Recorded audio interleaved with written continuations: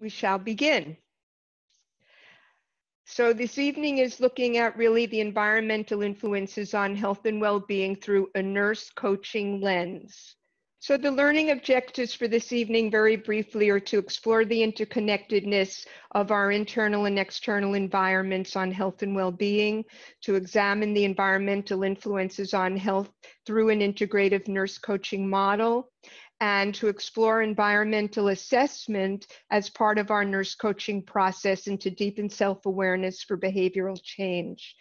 And of course, identify the next steps in creating healthy environments in our own personal lives. So we'll be weaving our professional and personal experiences around the environment. And in the half hour that we have question and answers, I really would like to hear from you how you have used the environmental assessment tool and if it has come up in your coaching sessions. And if it hasn't, I would love to hear how you might be able to start to weave this and integrate this in.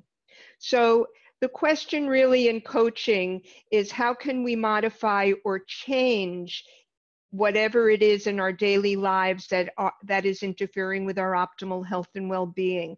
Again, never to just parcel out one part of our coaching process, but we're focusing on the environmental piece this evening. And of course, we always defer to Florence Nightingale and our legacy of no amount of medical knowledge will lessen the accountability for nurses to do what nurses do, and that's to manage the environment to promote healthy life processes. So some of the concepts in integrative nurse coaching in environmental health is to look at these 4 meta paradigms that are part of our nursing legacy and focusing right now on the internal and external environment in our surroundings, and to put patients, clients, self in the best possible situation for natural laws of health to act upon them, and to really go back to nature as it was before our very modern industrial age. I want to explore some of things contribution in recent years, moving fast forward from Nightingale. And the American Nurses Association put forth a document and a call to action, encouraging nurses to understand the relationship between human health and environmental exposures and to integrate this knowledge into practice. This was updated in 2010. And the ANA standards number 16 on environmental health looked at how we both promote environmental safety in the workplace and promote environmental health in our communities and to advocate for healthier environments and healthcare, including the products that are used. And we'll talk more about that toward the end of the conversation, and also to look at strategies to promote healthier communities, as many of us work in public health in communities. And so environmental health principles for public health nurses, again, all of these has links to the websites, is to look at how we could have sustained, safe environments as an essential condition within public health.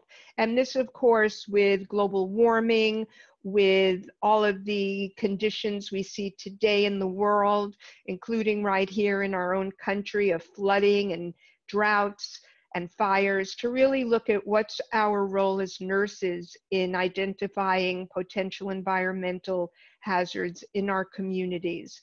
And always to look at the precautionary principle as a tenet for environmental health, which means how do we prevent environmental issues by being good stewards. And the rest will be, again, as health advocates, to understand the impact of the environment on all health and well-being. This was from the World Health Organization on an international conference looking at prevention of cancer through environmental and occupational interventions and a call to action.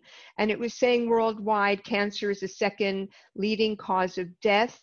And to look at this puts 19% of all cancers estimated to be attributable to the environment, including in our work settings. And so it's really important for us to look at how do we reduce exposures. The Institute of Medicine report specifically looked at nursing and health in the environment, and to look at our role in a larger context of advocacy and education, and looking at continuing education that would allow for lobbying and media and the organizing. And this is all new for some of us in nursing. I think that nurse coaches are probably leading the way, along with occupational nurses, in how do we start to address the environmental issues that are impacting everything from children and asthma to the increase of breast cancer, which we're going to look at through a case study. And that this is becoming part of education. And this was an IOM report, interestingly, in 1995, talking about nurses leading the way. And as you can see, there's a book on nursing and health in the environment. So this is not new, but it's been slow to catch on. And I think our time has come, unfortunately, due to global disasters combined with all of the public health issues that we're seeing. We talked in our first module that communicable diseases are no longer the primary cause of disease, but that other factors are leading in the causes, and that environment is very much a contributable cofactor in mostly all diseases. And the CDC came out in January 2010, and it's been updated since, on chemicals found in the majority of people's urine, and measured across populations, looking at everything from arsenic to bisphenol A to triclosan and perchlorates. And we'll review that. There was another big policy paper that came out by Native American peoples, indigenous peoples in the US, on the impact of climate change and environmental disasters in many of the regions where indigenous people live on the land. And so there was a new strategic plan by the National Institute of Environmental Health Sciences, a very important organization, looking at advancing science and improving health, a plan for environmental health research. And basically it said the big influences that have been understudied, all of which interact with traditional environmental exposures, including the microbiome, inflammation pathways, immunological pathways, nutrition, and epigenetic processes, all of which we're going to touch on tonight. But basically to say that this is now being recognized, that environmental influences are impacting all aspects of human health and of all creatures. So it's important also to think about the financial cost of toxicity, because $568 billion are spent yearly on environmentally caused illness. And even more striking is the environmental components that are involved in the chronic and degenerative diseases. And that's across the board, from autoimmune to diabetes to heart disease. We can look at environmental cofactors in all. This is a 1-hour talk, so of course we're going to be very brief on some of this. And just a reminder that in our integrative nurse coach model, the environment, if you look at the bottom of the outer circle, is the internal and external healing environment, and how environment is surrounding all aspects of our health and well-being, from cellular communication, immune function, hormonal balance, how it impacts our physical well-being, and stress, the stress of environmental exposures. So when we look at environmental influences on health, we're looking at in our home and in our community. We're looking at the economic impact of the environment, and also how people as a social determinant of health, many people live in environmentally vulnerable areas. We're thinking of how the environment impacts our genetics and our biochemistry, our emotions, and our psychological well-being. A couple of the areas when we talk about the internal external environment, just as a review, we'll be looking at the microbiome, our genomics, the toxins within, stress, inflammation, thoughts, nutrients, and organisms, all part of our internal environment. And we also look at how in our external environment, the air, the water, are in our food sources, our communities, in our relationships, and home and personal care products. We talked a lot in module 1 about the food sources, and that the majority of chemicals come from our foods, whether it be antibiotics in our animal products or pesticides and fertilizers and chemical preservatives in our food chain. And it's a very big part when we're doing the nutrition coaching aspect to also think about that. So understanding the origins of chronic disease, again, we're in the environmental component, looking at toxic chemical exposures, stress and negative emotions, poor diet, lack of exercise, drugs and alcohol, radiation and smoking, and how eventually all of this starts to close in on our body, decreasing our energy production, impairing our detoxification, impacting our GI flora, microbiome, influencing hormones, structural integrity on a cellular level, our immune system, and can certainly contribute to emotional stress. And you can just, again, look at all of this and how all of this starts to close in on a cellular level, creating what we'll call inflammation, which is the buzz today of all illnesses and conditions that we see. And eventually all of that feeds into what we'll call chronic disease across the life cycle and across all health and illness. So we think of this in terms of functional toxicology, that we're exposed to toxicants. We all have a genetic predisposition. There are mediators that might trigger the effects of the environmental exposures. It could be stress related, it could be poor diet, it could be trauma, and how all of these eventually, again, it's another way of looking at a schematic of how it impacts us. And more specifically, thinking about immune function, nervous system function, endocrine function, cardiovascular function, cancers, GI, and that as we're doing our coaching and people are coming to us, or we're working in communities or hospitals where there's a specific targeted audience, to think about that. As many of you know, I work with early onset Alzheimer's, and the environmental component when we do testing and when we take a history and do a timeline, we're looking at what exposures did you have. Was it that you had all your mercury fillings removed? Was it that you got exposed to pesticides, spraying your lawn and the wind blowing back in the wrong direction? There's so many mediators and triggers that we're trying to identify to understand why people are having symptoms.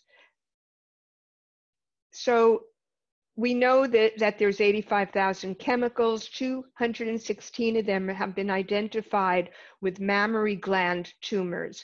And this is across the spectrum of the chemicals in our current environment, from industrial to pesticides, dyes, in our drinking water, and pharmaceuticals in the drinking water, and hormones. So the total toxic load that we're exposed to, combined with our ability to detoxify and excrete toxins, leads to our total toxic load.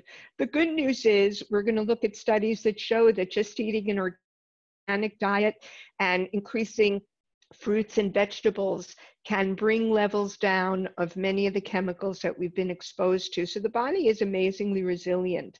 And so that's the good news as I present this scary other side of living in the modern world. And just, whether it's pollution and looking at studies of children in China or looking at contaminated drinking water, the Environmental Working Group, EWG.org, and I have that reference at the end, has now a listing of the water in most major cities and what is in the major systems and water supplies and the runoff. So when we look at environmental exposures, we're looking at everything from lead in children. We know about Flint, Michigan, in the water supply. We're looking at the air quality issues and the increase in respiratory illnesses that we see with increased industrialization and the water contamination, the excess pesticide exposure, the products we're putting on our skin, and our exposure to many heavy metals such as mercury and arsenic. And we also look at the electromagnetic fields. We don't talk enough about that, but we know that EMFs have a major influence on our body's self-signaling and how there's a lot of influence when we're exposed too often. So the toxicant pathways, water, air, food, soil, dust, sediment, again, personal care products. And what we're looking at is not only the exposure, but our ability to excrete and eliminate the toxins we take in. We've seen this before. Our genes haven't changed, but our environment has, whether it be the fast foods that we're eating or the other chemical exposures. And we've already talked about the emerging field of epigenetics, that our genes haven't changed, and also that our genes are not our destiny, that we have the capacity to be able to influence how our genes express themselves. So we have our genes, we have the environment, and we have us, the phenotype. And each of us is unique and individual. And that's what we're always exploring in our coaching model of, yes, your mother had breast cancer or your father had heart disease. What is it in your environment that may fuel your genetic predisposition? And the good news in our positivist psychology is, what can we do about that? So in the field of toxicogenomics, and I'm planting a lot of these terms because they're becoming popular in the literature, and as nurses, we want to be cutting edge and know what is out there in the field. We're looking at the individual variations in what we'll call detoxification, and that's how our body handles the chemicals we take in, the chemicals in the food chain, in the air, what we put on our skin. And we all have different genetic makeup. We call them SNPs, singular nucleotide polymorphisms. We can get tested for them. And that tells us a lot about how our detoxification pathways handle different exposures. Just as an example, in working with the Alzheimer's patients, we look at a very specific gene called HLA4, and that tells us how people detoxify mold if they've been exposed to mold, because in these times of floods and hurricanes and disasters, people are exposed to a lot of mold. And why do some people get sick and terribly affected and others don't? And a lot of it has to do with these genetic variations. And lifestyle factors can mediate a lot of that, as well as, the exposures themselves. And so the risk is based on individual genotypes, especially as it relates to detoxification. At the end, if we have time, I will share that with you. So again, modern chronic diseases have a nutritional component, a lifestyle component, a genetic component, and an environmental component, and then that alters our genetic expression. How the environment impacts our health is, again, looking at communities and risk factors, whether it be farm workers exposed to pesticides, children in urban environments, and other risk factors like noise and the climate change. This is a diagram from the World Health Organization, and it's available on their website. And what we're calling the exposome, which is our external exposures, how that impacts our internal exposures, and how that impacts our functional part of who we are and what the health outcomes might be. And you could see here, it's everything from consumer products, physical activity is a great mediator, clean water, healthy diet, green, social impact, traffic. We're looking at how, communities are building urban environments where you can walk and not have to take cars to cut down the carbon footprint. And these are just different ways of positioning when we're working in community, how we begin to think about this. And I just want to share that living in Florida, there's a tremendous exposure to biotoxins that we're concerned and confronted with, whether it be hurricanes and mold in our structures. We have red tide, which we attribute to the runoff into the ocean of agricultural byproducts like fertilizers that are changing the pH of the water and allowing these algae to grow.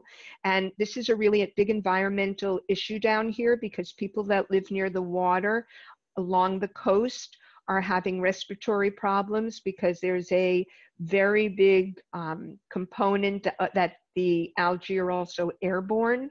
And so people with respiratory problems are actually advised to stay indoors.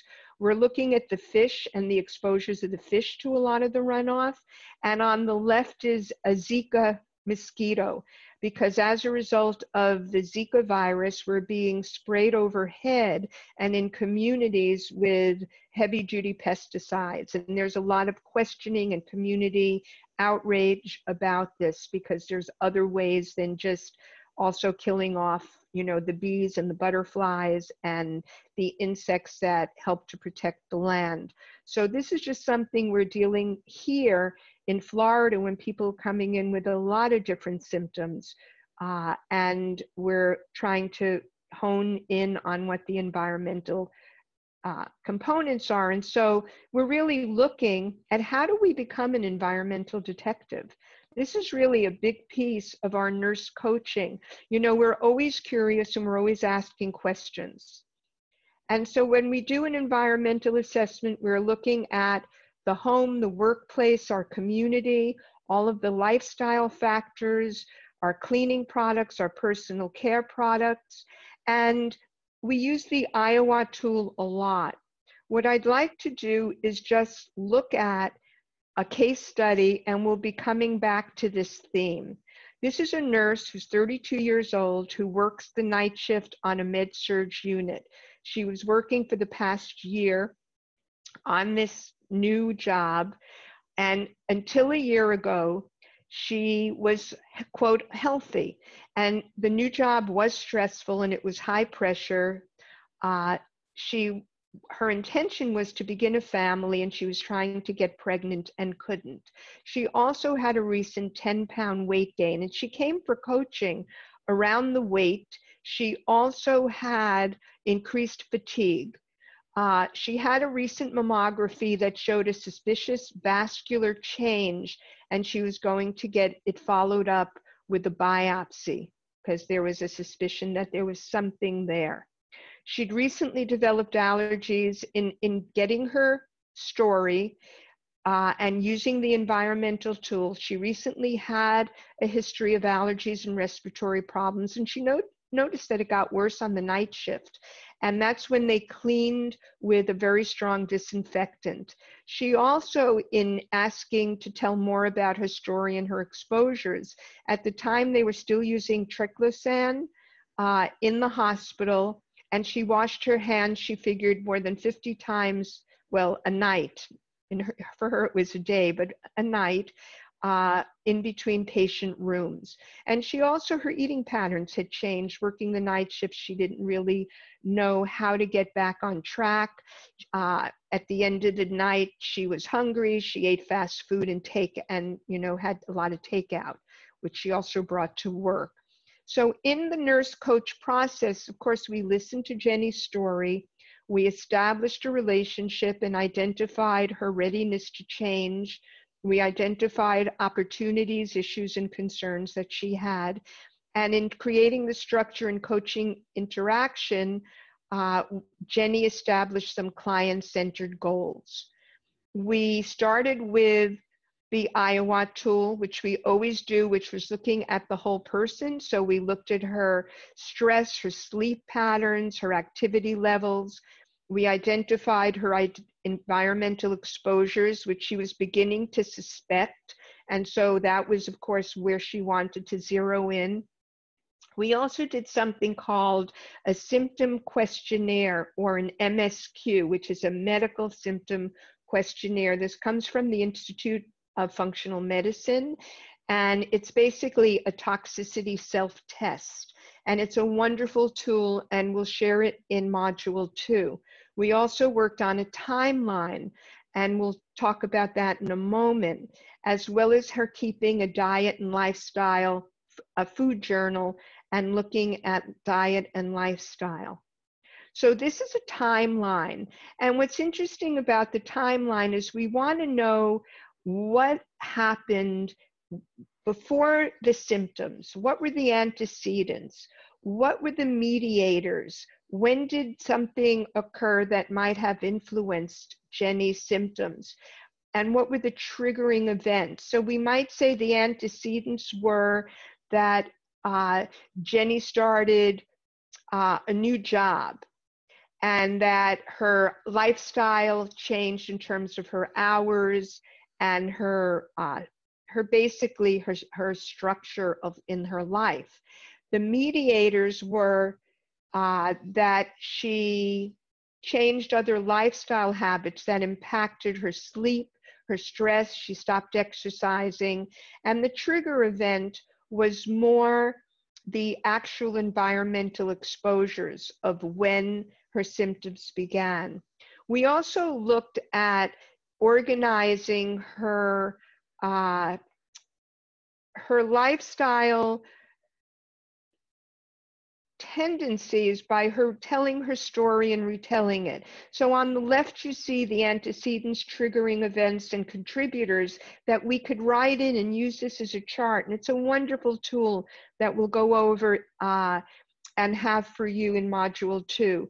We looked at all aspects of her lifestyle that are all modifiable personal factors. Again, sleep, environment, nutrition, stress, relationships, and using this to look at how did it impact her digestion, her nutrition, her immune function, her mental, emotional, and spiritual well-being, her ability to transform and eliminate, how it might have affected her hormonal balance when she talked about not getting pregnant, and all aspects of her that she felt were relevant and wanted to make some changes on. So we wanted to work on identifying the toxic sources in her workplace and in her home environment. And again, this is a list of some chemicals that could be in both, from the chemicals in the cleaning products at home and in the workplace, and some things that were very specific. And again, you can study this as we go through some of the more specific chemicals. One of the things we're always looking at is heavy metals. We mentioned lead pipes and in the drinking water. Mercury could be in everything from eating too much farm-raised fish to mercury in fatty fish like tuna and swordfish, for example. That mercury tends to get stored. It's in the water, it's part of runoff, and it gets stored in fat tissue, including in human fat tissue. Arsenic is being found more and more because arsenic is part of feed with chickens and especially rice. When we see high arsenic levels in people, we're always exploring in their foods what they're eating, because a lot of arsenic comes from that. It also comes from treated wood. So children playing in playgrounds that work with arsenic treated wood sometimes will show high arsenic levels. And a lot of these tests can be done in commercial labs. Cadmium is usually identified with cigarettes and cigarette smoke, even secondhand smoke. And when we look at heavy metal toxicity, it's ubiquitous, it's everywhere, but we have wonderful ability to detoxify and excrete. We have natural chelators that can break down heavy metals, including proteins and some antioxidants that are in a healthy body, like glutathione and vitamin C. But if we cannot break down the heavy metals, it can lead to a higher risk, again, based on genetics, for cardiovascular disease, renal disease, and cancer. So I'm going to segue to breast cancer as a prototype. And I just want to say that pink ribbons have brought an awareness to breast cancer, but it has not really literally exposed what is going on with the increase in breast cancer and in younger women. So I just want to go through some of the environmental components of that. There was a study that was put out by an organization called Health and the Environment Alliance out of Europe, and it's part of a large body of NGOs looking at breast cancer, that it's not simply lifestyle or genetic, but the result of environmental factors, notably the exposure to chemicals. And this has been built upon over the years by many other organizations. Harvard School of Public Health came out with a white paper on combating environmental causes of cancer. And what was said was that we need a new national cancer prevention strategy emphasizing primary prevention that redirects both research and policy agendas to set tangible goals for reducing and eliminating environmental exposures implicated in cancer causation. And this was published in the New England Journal of Medicine. And again, the dates are older, but the point of having these going back to 2009, 10, and 11 is that this information has been around for more than a decade. And yet there has not been any cancer policy that has addressed the environmental cofactors. And, you know, oncology and research is really slow. There's more emphasis on new drugs to target than there is for prevention. And again, I have to go back to who we are as nurses and who we are as nurse coaches. The state of the evidence, which comes out every year, has looked at the connection between breast cancer and the environment, and it continues to update their data. And they say that singly and in combination, toxicants contribute significantly to the increasing rates of breast cancer observed over the last several decades. This was from a journal on environmental health data 2017. So when we look at environmental exposures, we're looking at a couple of things. We're concerned about the dose of the exposure, how much, the timing, because there are critical windows of development, like prenatally, in early childhood, pre-pregnancy, and in older years, when the metabolic pathways and detoxification pathways slow down. So some of you may know this study on critical windows of development. It was a benchmark investigation on industrial chemicals done on umbilical cord blood by the American Red Cross and the Environmental Working Group. And what they found was more than 278 chemicals in the umbilical cord blood, which means that the moms and dads from the sperm and ovary, eggs, influenced the capacity for the child's exposures and at birth. So part of the issue really is that chemicals act synergistically. You may have one chemical that the chemical industry says proof it causes cancer in small amounts. Although that may be true, what happens when you're exposed to your favorite personal care product that you put on your skin every day that has parabens and phthalates and dyes?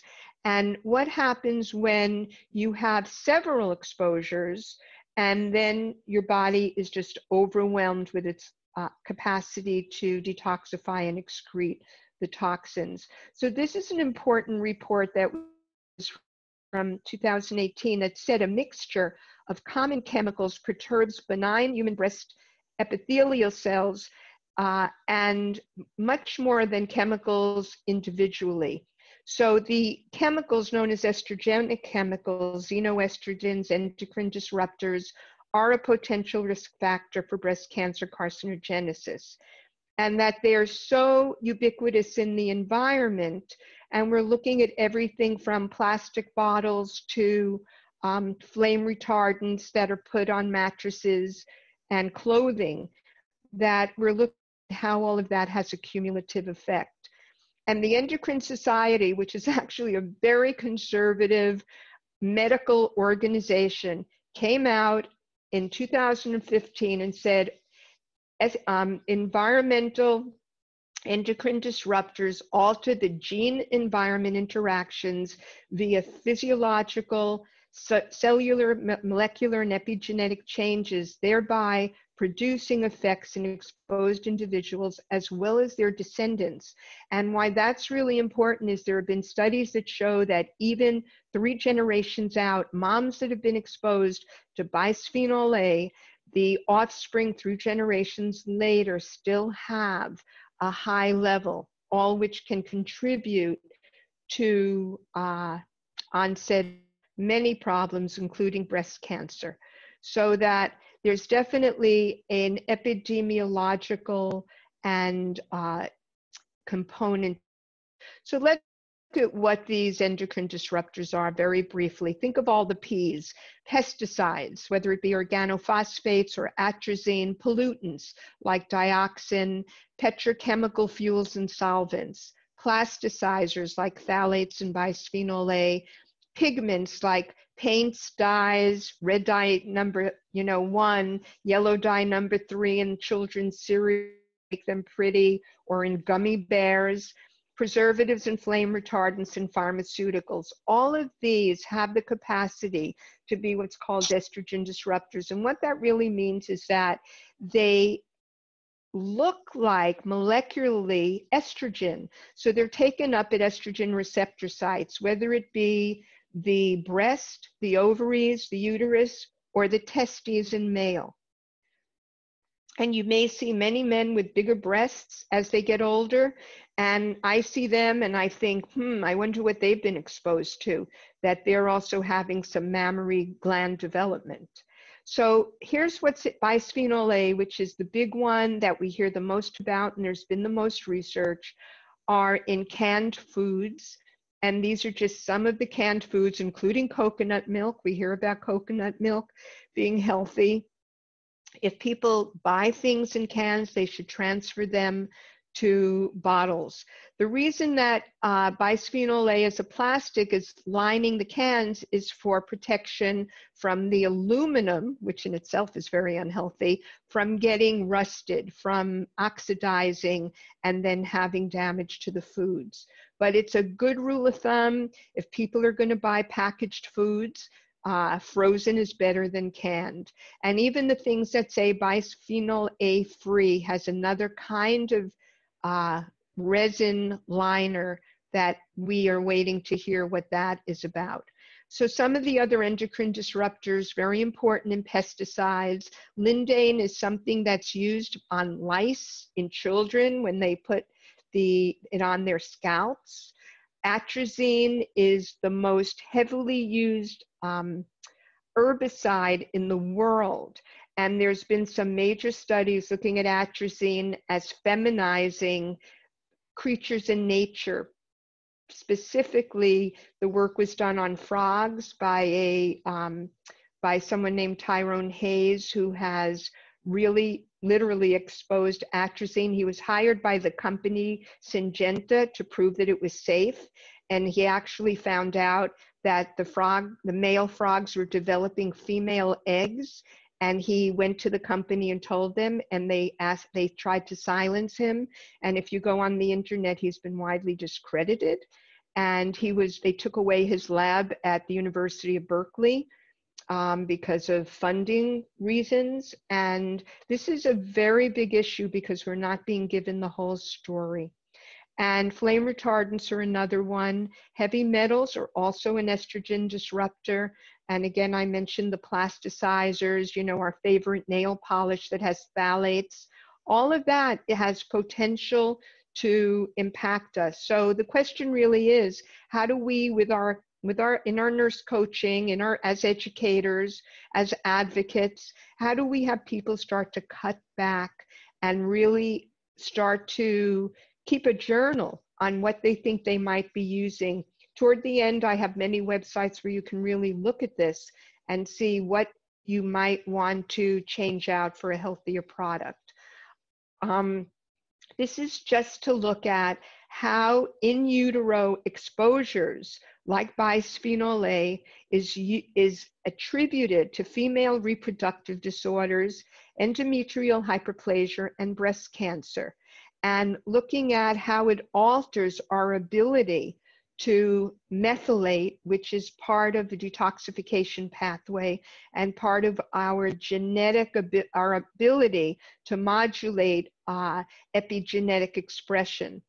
And so the gene environment interaction is often driven early in life to exposures and to increased risks of estrogens and potentially breast cancer. So early puberty has also shown a rise, not only in breast cancer earlier, but in polycystic ovary syndrome, depression, anxiety, and high-risk behaviors, which is a whole other subject. But really, when a girl enters puberty and has breasts at age 9 and is not really emotionally equipped to deal with it, there is a lot of psychological anxiety issues around that. The Falling Age of Puberty was an incredible report by Sandra Steingraber. She runs an organization called Silent Spring and has done some incredible work. She herself, and you can look at a lot of her work through the breastcancerfund.org. And she herself is a breast cancer survivor, of a young woman, lived in an area that had a lot of pesticide spraying. And she wrote a book, The Downstream Effects of the exposures from the water contamination. So just as a way to look at this, the redder the causes for estrogen dominance, and the prevention are the green circles or ovals. Organic foods, improving diet and exercise, reducing stress. Progesterone and bioidentical hormones are listed here. Usually they're compounded and they're from a more natural source. And looking at how to lower the progesterone estrogen ratios, this is something that a more functional medicine gynecologist would work on. And also looking at things like insulin resistance. We're not really talking much about this, but insulin and endocrine disruptors are very much connected, as is obesity, that I'll show you in a moment. So here's another way to look at this, the complexity of breast cancer prevention. We're looking at the purple, which is food additives, pesticides, DDT, sunscreens, phthalates, bisphenol A, parabens, et cetera, and you can look at all of this. And then combining it with childhood and adolescent exposures and other genetic polymorphisms, such as the BRCA gene. Question is, one could have the BRCA gene, maybe one's grandmother had the BRCA gene, but grew up on living on the land and never had breast cancer, and suddenly the younger generations who lived a different industrial urban lifestyle develop breast cancer. So is it that it's in your genes, or is it that the triggers were exposures to that, increasing that risk? course, we know no children, late first birth, alcohol, late menopause, early puberty, all of those are also contributors. Some of that may be from exposure to estrogens creating early puberty and late menopause. Endocrine disruptor symptoms, when we're doing our history and our intake and listening to the story, could have many factors, from obesity to sleep disorders. And one of the things that has been found is that when adipose tissue, fatty tissue, is analyzed, it shows that many chemicals are in the breast tissue from perhaps a long time ago, because the accumulation of DDT was banned in the 50s, but if the moms were exposed, it got passed on to the children, just as we know about DES, which, for those of you that may remember, DDS was a drug that was given, a hormone for women to hold their pregnancy if there was a risk of miscarriage. And the offspring of those moms who took DES have a much higher rate. And now we're into the second and third generation of ovarian and uterine cancer, so that we know that it just doesn't go away after the exposure to one generation. And we're also looking at how endocrine disruptors get stored in fat tissue and can affect all hormonal systems, but also affect cell signaling, so that it's harder for fat to break down. The person that comes for a weight loss coaching session because they just can't lose weight, they're eating, they're exercising, as a nurse coach and as a nurse expert, to think about, I wonder if maybe there's an environmental component that might also be contributing to not being able to have fat cells communicate and break down. The other thing I'll say is that when people do lose a lot of weight, a lot of times there's chemicals that break down with the fat tissue. And it's very important that detoxification pathways are functional. People are moving their bowels, they're, making sure they sweat through their skin, maybe using a dry loofah. This is, part of a detoxification program, so that people and eat a lot of clean organic vegetables that will help the detoxification pathways to function optimally. So there's a lot of obesity research now, and these are called obesogens. And the hypothesis is that the chemical pollutants promote obesity by altering the homeostatic metabolic set points, disrupting appetite control, and perturbing lipid homeostasis to promote adipocyte hypertrophy, or stimulating adipogenic pathways that enhance this during adulthood. And it's thought to act like they're hijacking the regulatory system that controls body weight. And there were some professors that really looked at biopsies and fat and talked about why endocrine disruptors are making us fat and why diets don't always work. And I always think of it when you look at children and the obesity epidemic, including in China today, that China has an obesity epidemic in children under 6 years of age.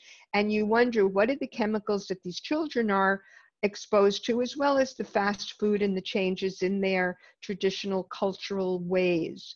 So this is a really interesting piece to add to our knowledge base of how the chemicals that help us to feel satiated, as well as break down fats, are being hijacked, as they say.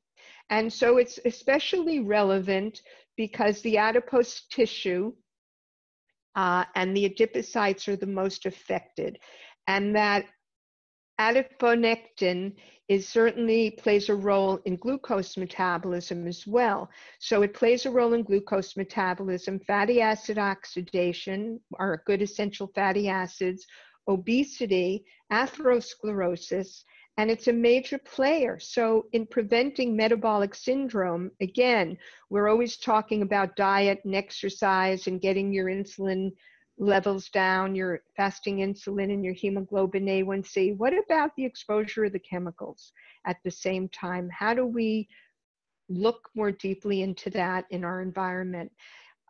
So here's the good news. What happens when you try to get bisphenol A out of your diet? Okay, it's, enough doom and gloom. So the Breast Cancer Fund and the Silent Spring Institute enlisted 5 families to participate in a study of bisphenol A and phthalate exposure from food packaging, because they wanted to find out people that eat packaged foods have much higher levels of these as preservatives, as chemicals, as plastic in the packaging.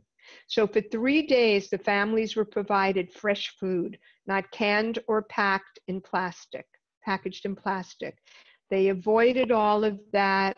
They did not eat any meals outside the home, and the effect was significant. While families were eating what they call our food, the healthy food, the BPA levels dropped an average of 60%. That's the good news. And that's really important when we're looking at prevention, being proactive, losing weight, reversing cardiometabolic syndrome, hormonal dysfunction. So the takeaway is to reduce BPA by using fresh foods, avoiding canned foods, choosing glass and stainless steel, especially if microwaving, and never to use plastic. And I think we all know that.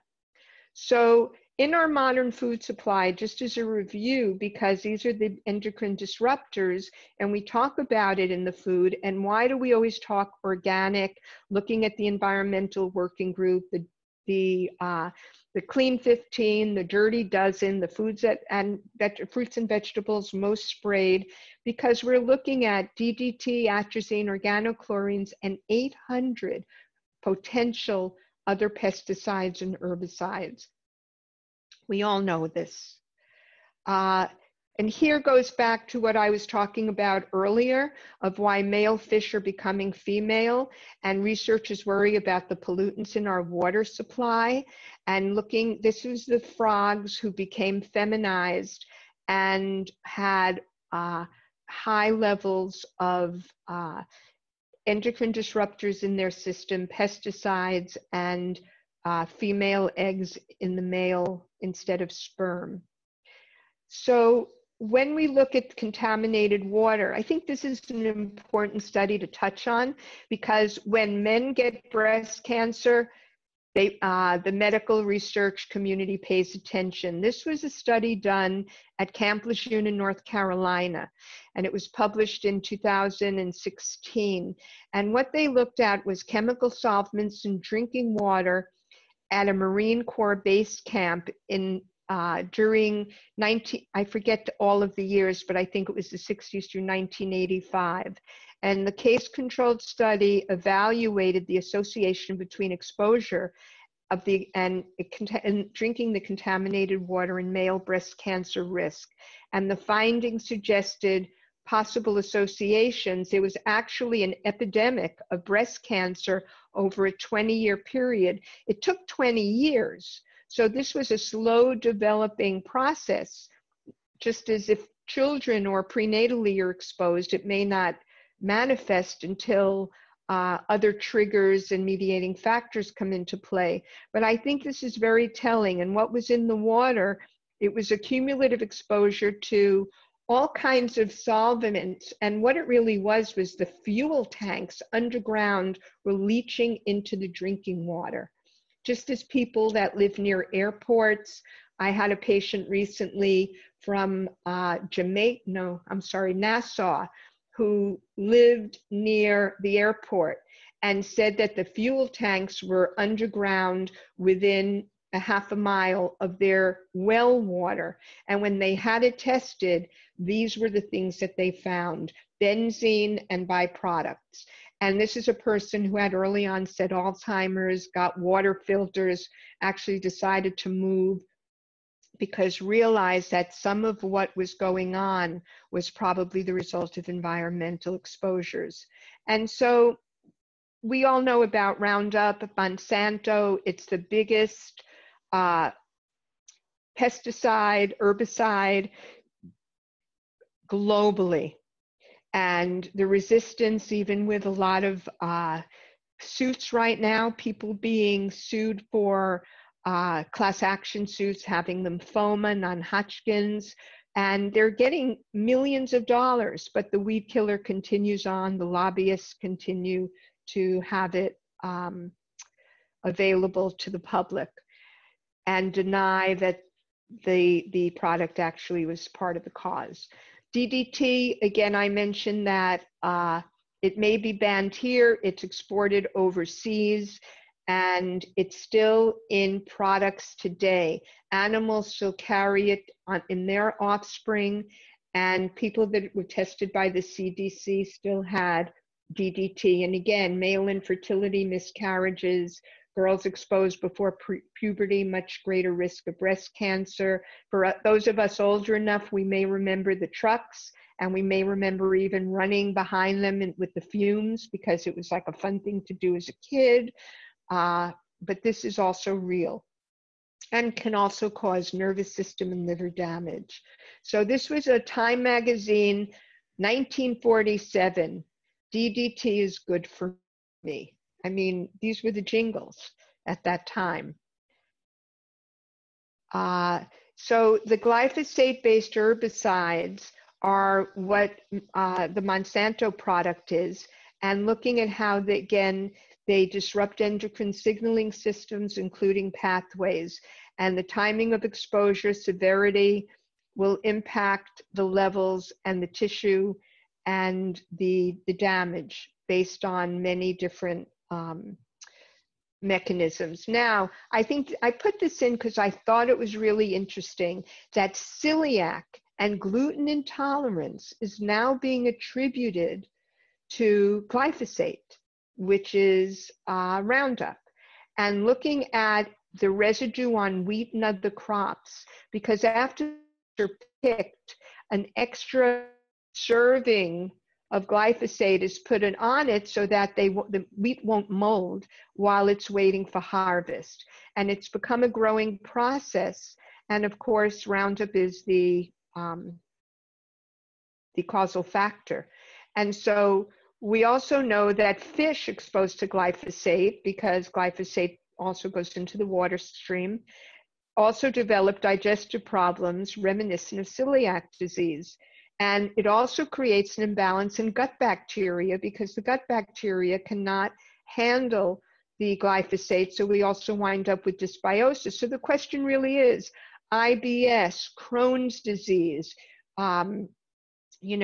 constipation, the microbiota, the microbiome being disrupted. How much of that is from the chemicals that we're being exposed to? So again, how do people go back to the land? How do they choose foods that are not as heavily sprayed? And this was a study on the exposure to organophosphates. The other one was on bisphenol A, but again, good news that organic diet significantly lowered children's exposure to the organophosphorus pesticides. And this was done by the Department of Environmental Health School of Public Health at Emory a couple of years ago. And it also showed that by changing the diet, by eating more organic food and less exposure to pesticides, you can reverse a lot of the symptoms that children have, because they also cause nervous system exposures and learning disabilities. So I want to segue into, so what is our environmental legacy? So now we have this information. Nursing has been involved in this for a long time.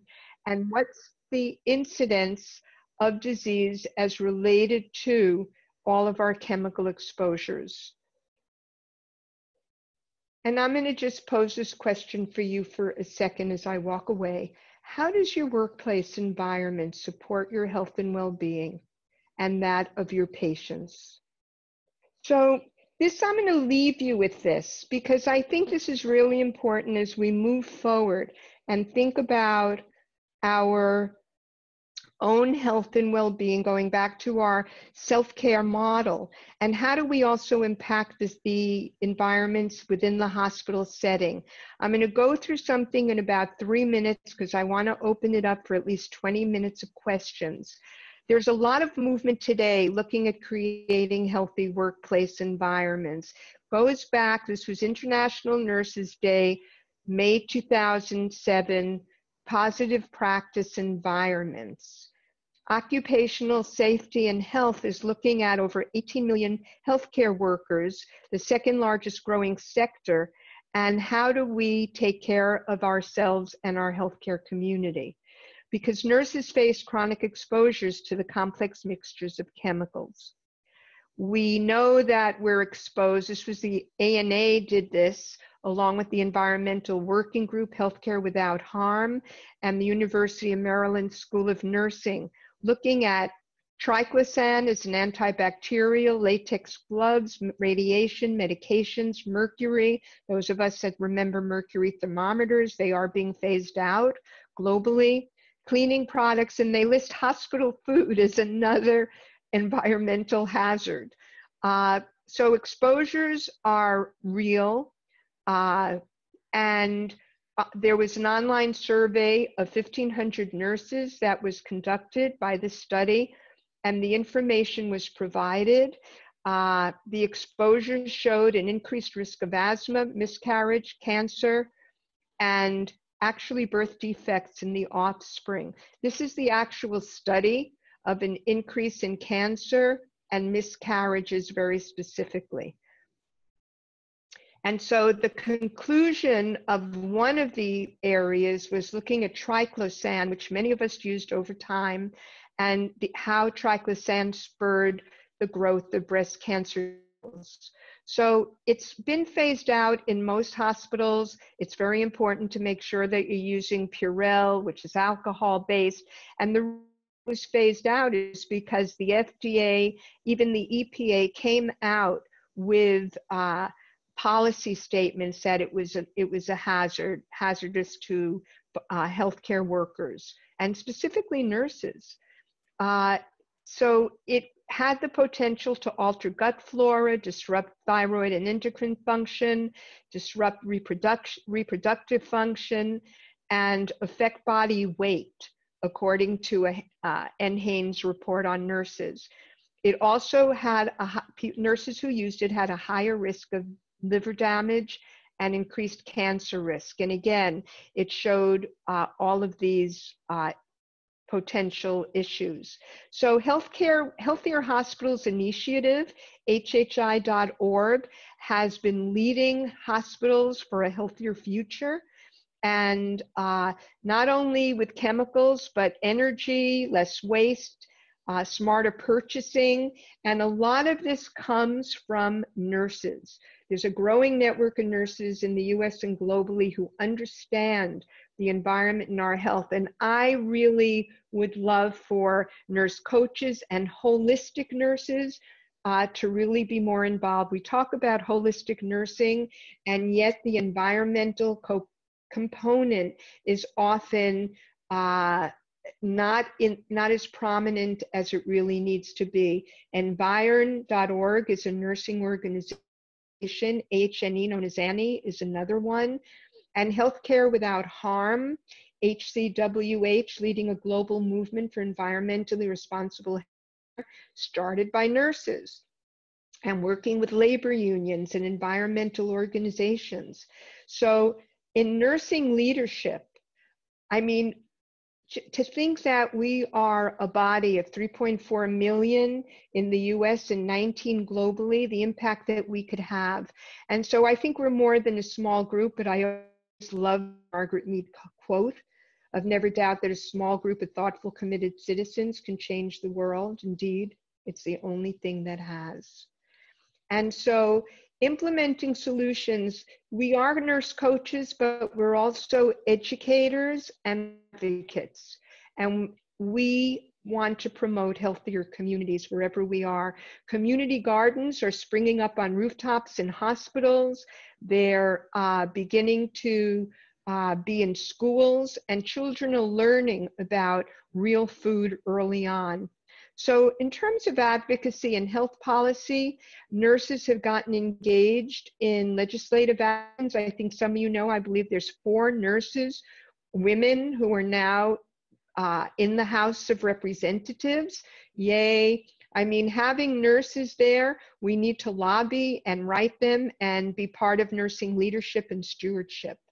And just want to say that it was nurses in the Northwest who, because of antibiotic resistant infections and MRSA in the healthcare system, causing $20 billion a year, where 80% of the antibiotics we use is in animal feed, they fueled taking food out of hospitals that were filled with antibiotics. That's major in terms of purchasing power and supporting ranchers and farmers who don't use antibiotics in their feed. And this is just an idea of what's in farm-raised animals: antibiotics, hormones, pesticides, and genetically modified feed. So getting back to Jenny, and I'll leave this with you. We talked about her allergies and respiratory problems with chemicals. We talked about her washing her hands 50 times a day and how she was eating fast food. So if you had this as her story after this presentation, think about what might be some interventions, some coaching ways that we could guide Jenny toward considering how her lifestyle, her work environment might be impacting her. She could go to HR and purchasing and try to get healthier chemicals, that's kind of an oxymoron, but healthier products for cleaning in the workplace, certainly in her home environment where she has more control, changing her nutrition, increasing her exercise, and eliminating products that could be forms of estrogen environmental disruptors. So in her coaching process, after establishing a relationship and identifying the opportunities, we created a structure where she reached her goals. And what were her goals? To follow in this direction. She wanted to minimize her exposures, increase her bowel patterns, because working nights they were off. We talked about her antioxidant reserve in terms of real food, optimizing her mitochondrial function, which is energy support within the cell, and helping her body to biotransform the toxicants through an array of healthy fruits and vegetables. This chart is really important. Where the green arrow leads is to all of the cruciferous vegetables that basically impact every part of your phase 1 and phase 2 detoxification pathways. It's another conversation to talk about detoxification, but just to say, the more watercress, broccoli, cauliflower, etc., that one eats, the more they will enhance their detoxification. So in tandem with elimination of the chemicals, increasing as much as possible the organic produce in this particular last column. And so can fruits and vegetables be the new drug? That is really, as working with people with nutrition and the environment, this is really a key component. So I want to go back to, for us as nurses, just our own affirmations of how we could have a healthy, non-toxic home environment and a non-toxic work environment, and do some reflective process on how do we make healthier choices. Many of you do, but maybe your colleagues or your family members are having issues and they're not. And certainly in your coaching conversations and in the coaching practices that you're working on now. These are just, again, it'll be on the dashboard. Some of the website, safecosmetics.org, lets you see all of the products that you love and are using, the shampoos, and looking at the parabens and the formaldehydes and dyes and what the healthier ones are. Here's some other: Healthcare Without Harm, Healthier Hospitals, Green Hospitals, Earth Rose Institute, which is an organization I founded about 15 years ago on women and children's health in the environment. And these are all of the organizations that we want to support. So I'll leave you with, how do we work to create change?